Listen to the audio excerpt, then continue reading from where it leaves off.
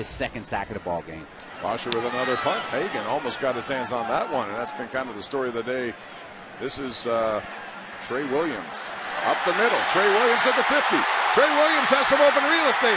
Trey Williams out to the outside, the 20, the 10, and he cuts inside. Trey Williams goes the distance, 64 yards, and that is how you open the eyes of coaching staff members. Trey Williams right up the middle. He's capable of doing outside of running. Here he is right here, punt return. And we've been talking about getting Antonio Brown from outside of the punt return.